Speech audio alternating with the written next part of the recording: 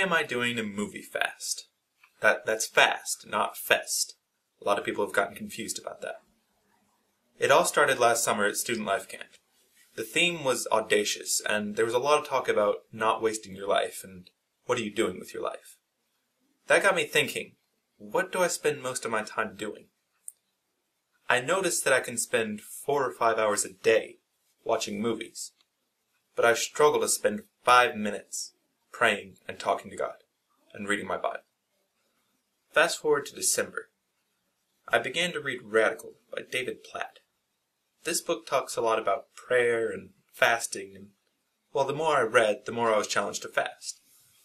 To go without something, to be with God.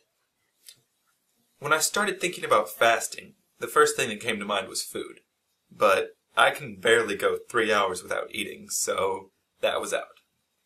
The second thing I thought of was movies. And the reason being, I realized I had recently spent 11 hours and 40 minutes watching Lord of the Rings. But I hadn't read my Bible in a week.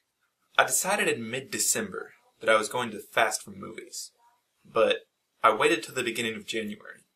One, because it seemed like a good idea to wait till the beginning of the year, get my head in the right place for 2013 and all that stuff. But really my main reason, and it's kind of silly, I wanted to wait until I could see The Hobbit in the IMAX theater.